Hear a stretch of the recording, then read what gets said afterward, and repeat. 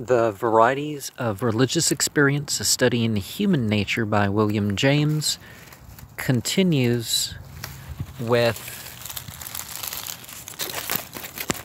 probably lecture 16, the, mysticism, but lectures 16 and 17 are mixed together here. Nitrous oxide and ether, especially nitrous oxide, when sufficiently diluted with air, stimulate the mystical consciousness in an extraordinary degree. Depth beyond depth of truth seems revealed to the inhaler. This truth fades out, however, or escapes at the moment of coming to, and if any words remain over in which it seemed to clothe itself, they prove to be the veriest nonsense. Nevertheless, the sense of a profound meaning having been there persists, and I know more than one person who is persuaded that in the nitrous oxide trance we have a genuine metaphysical revelation. Now, intoxication aside, it's sort of undeniable that there is real perception that occurs in the drug state. And some of that's even beyond mind stuff, right? Some years ago, I made myself some observations on this aspect of nitrous oxide intoxication and reported them in print. One conclusion was forced upon my mind that at that time, and my impression of its truth has never since remained unshaken. It is that our normal waking consciousness, rational consciousness, as we call it, is but one special type of consciousness. Whilst all about it, parted from it by the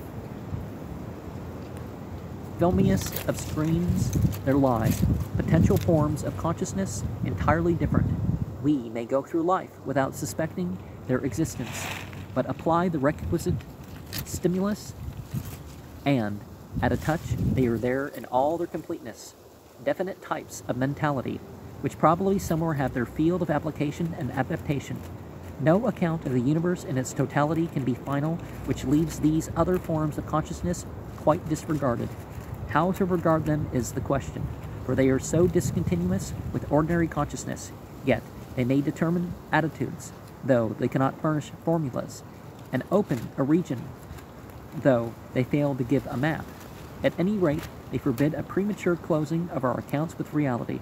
Looking back on my own experiences, they all converge towards a kind of insight to which I cannot help ascribing some metaphysical significance.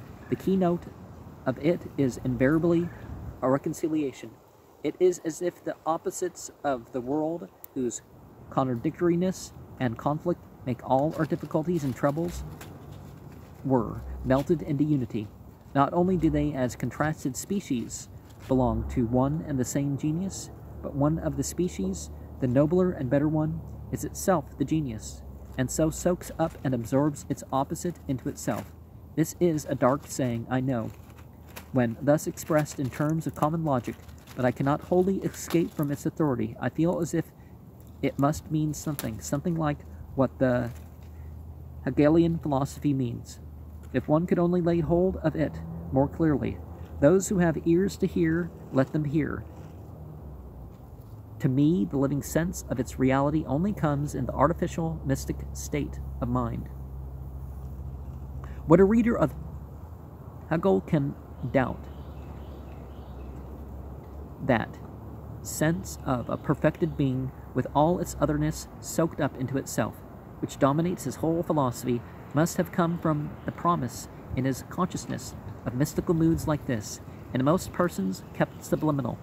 The notion is thoroughly characteristic of the mystical level, and the Aufgabe of making it articulate was sure to set Hegel's intellect by mystical feeling. I just now spoke of friends who believe in an aesthetic revelation. For them too, it is a monistic insight, in which the other in its various forms appears absorbed into the one. And this pervading genius, writes one of them, we pass forgetting and forgotten, and thenceforth each is all in God. There is no higher, no deeper, no other than the life in which we are founded. The one remains, the many change and pass, and each and every one of us is the one that remains. This is the ultimatum, as sure as being whence is all our care, so sure is content beyond duplexity, antithesis, our trouble, where I have triumphed in a solitude that God is not above. Benjamin Paul Blood, The Anesthetic Revelation and the Gist of Philosophy, Amsterdam, New York, 1874, pages 35 and 36. Mr. Blood has made several attempts to enumerate the anesthetic revelation in pamphlets of rare literary distinction, privately printed and distributed by himself at Amsterdam.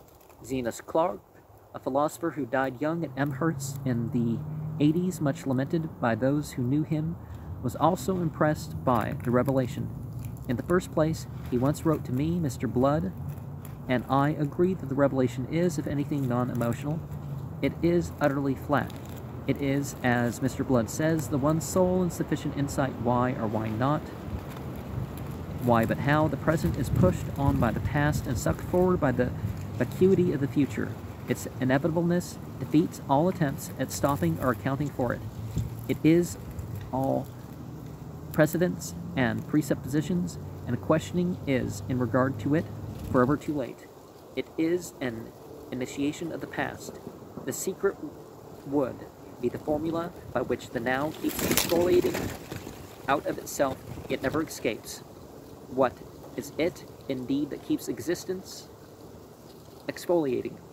The formal being of anything, the logical definition of it, is static. For mere logic, every question contains its own answer. We simply fill the hole with dirt we dug out. Why are twice 2 4? Because, in fact, 4 is twice 2. Thus logic finds in life no propulsion, only a momentum. It goes because it is a going. But, the revelation adds, it goes because it is and was a going. You walk as if it were round yourself in the revelation. Ordinary philosophy is like a hound hunting his own trail. The more he hunts, the farther he has to go, and his nose never catches up with his heels, because it is forever ahead of them. So, the present is already a foregone conclusion, and I am ever too late to understand it. But at the moment of recovery from anesthesis, just then, before starting on life, I catch, so to speak, a glimpse of my heels, a glimpse of the eternal process just in the act of starting. The truth is that we travel on a journey that was accomplished before we set out, and the real end of philosophy is accomplished, not when we arrive at, but when we remain in our destination, being already there, which may occur vicariously in this life when we cease our intellectual questioning. That is, when there is a smile upon the face of the revelation as we view it, it tells us that we are forever half a second too late, that's all. You could kiss your own lips and have all the fun to yourself, it says. If you only knew the trick, it would be perfectly easy if they would just stay there till you got round to them. Why don't you manage it somehow? Of course, that's the temptation of the mystic that can bring about the states, right? Because they can bring such states in themselves, usually without drugs. And, you know, why do they need the other human beings, right? Dialectically minded readers of this far ago will at least recognize the region of thought by which Mr. Clark writes as familiar in his latest pamphlet, Tennyson's Trances and the Anesthetic Revelation. Mr. Blood describes its value for life as follows. The anesthetic revelation is the initiation of man into the immemorial mystery of the open secret of being revealed as the ineffable vortex of continuity. Inevitable is the word. Its motive is inherent. It is what has to be. It is not for any love or hate, nor for joy or sorrow, nor good nor ill, end, beginning, or purpose it knows not of. It affords no particular of the multiplicity and variety of things, but it fills appreciation of the historical and sacred with the secular and intimately personal illumination of the nature and motive of existence, which then seems reminiscent as if it should have appeared or should yet appear to every participant thereof. Although it is at first startling in its solemnity, it becomes directly such a matter of course, so old-fashioned and so akin to proverbs that it inspires exultation rather than fear, and a sense of safety is identified with the aboriginal and the universal.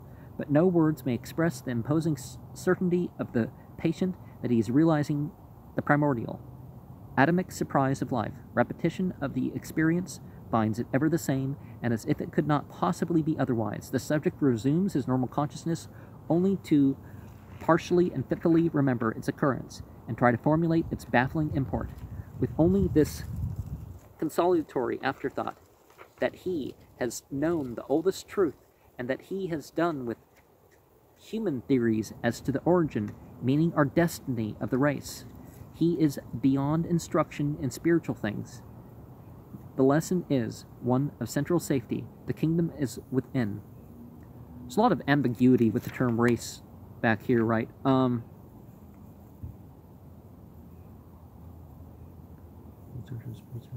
The lesson is one of central safety.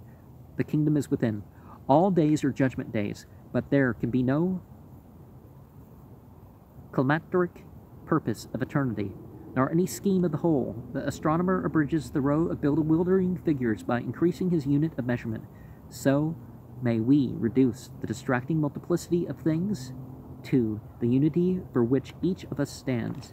This has been my moral sustenance since I have known of it. In my first printed mention of it, I declared, "The world is no more than alien terror that was taught me, spurning the cloud grimmed and still sultry battlements, whence so lately Jehovan thunders, boomed my grey gull lifts her wing against the nightfall, and takes the dim leagues with a fearless eye, and now after 27 years of this experience, the wing is greyer, but the eye is fearless still, while I renew and doubly emphasize that declaration. I know as having known the meaning of existence, the same center of the universe, at once the wonder and the assurance of the soul, for which the speech of reason has yet to name but the anesthetic revelation." I have considerably abridged the quotation, and... oh, okay.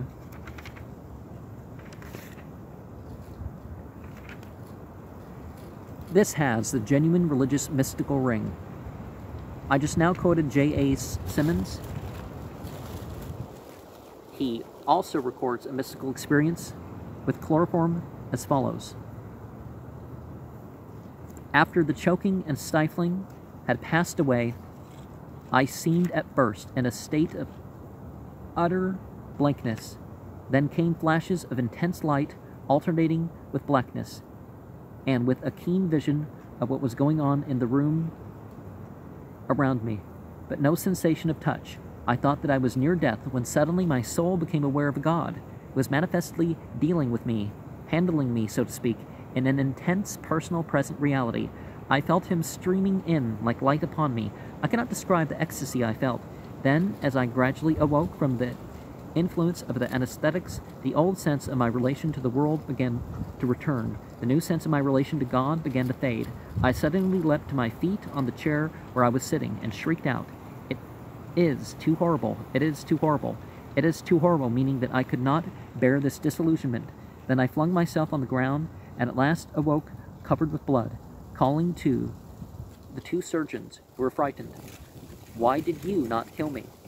Why would you not let me die? Only think of it, to have felt for that long, dateless ecstasy of vision, the very God in all purity and tenderness and truth and absolute love, and then to find that I had, after all, had no revelation, but that I had been tricked by the abnormal excitement of my brain. Yet, this question remains. Is it possible that the inner sense of reality, which succeeded when my flesh was dead to impressions from without, to the ordinary sense of physical relations, was not a delusion but an actual experience? Is it possible that I, in that moment, felt what some of the saints have said they always felt? The undemonstrable but irrefragable certainty of God. I've cited page 78 to 80, abridged.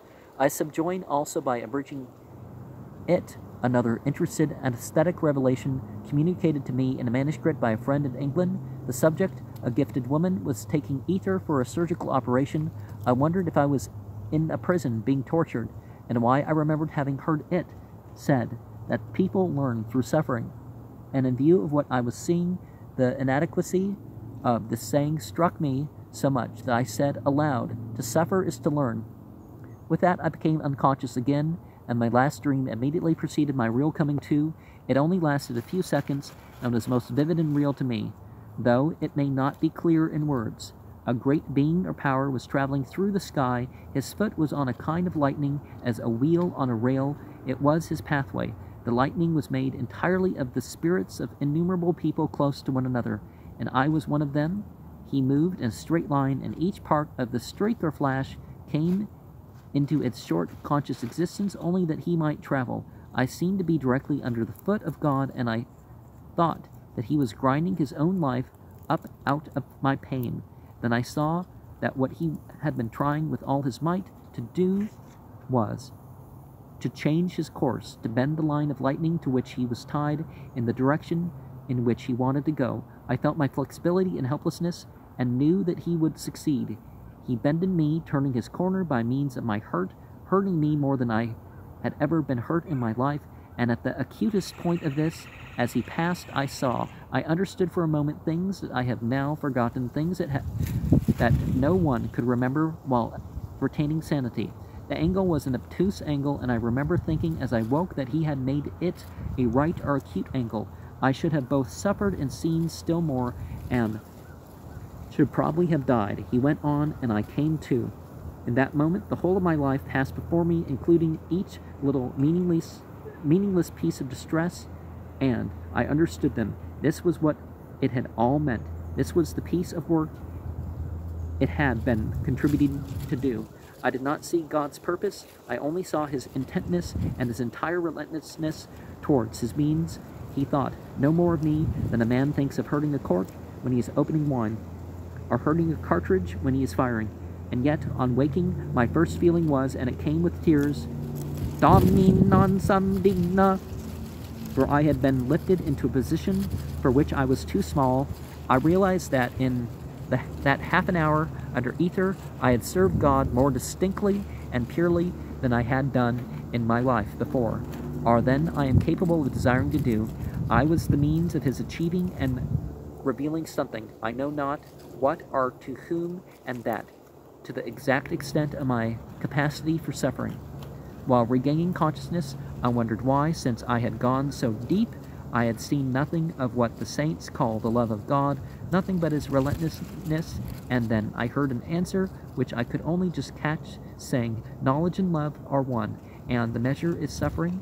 I give the words as they came to me. With that, I came finally into what seemed a dream world compared with the reality of what I was leaving, and I saw that what could be called the cause of my experience was a slight operation under insufficient ether in a bed pushed up against a window, a common city window in a common city street. If I had to formulate a few of the things I then caught a glimpse of, they would run somewhat as follows. The eternal necessity of suffering and its eternal vicariousness, the veiled and incommunicable and the incommunicable nature of the worst sufferings, the passivity of genius, how it is essentially instrumental and defenseless, move not moving, it must do what it does, the impossibility of discovery without its price, finally the excess of what the suffering seer or genius pays over what his generation gains. He seems like one who sweats his life out to earn enough to save a district from famine, and just as he staggers back, dying and satisfied, bringing a lock of rupees to buy grain with, God lifts the lock away, dropping 1 rupee, and says, that you may give them that you have earned for them. The rest is for me. I perceived also, in a way never to be forgotten, the excess of what we see over what we can demonstrate, and so on. These things may seem to you delusions or truisms, but for me they are dark truths, and the power to put them into even such words as these has been given me by an ether dream. Certainly use your experiences thereof, right? With this, we make connection with religious mysticism, pure and simple. Simmons' question takes us back to those examples which you will remember my quoting in the lecture on the reality of the unseen, of sudden realization of the immediate presence of God. The phenomenon in one shape or another is not uncommon. I know, writes Mr. Treen, an officer on our police force, who has told me that many times when off duty and on his way home in the evening, there comes to him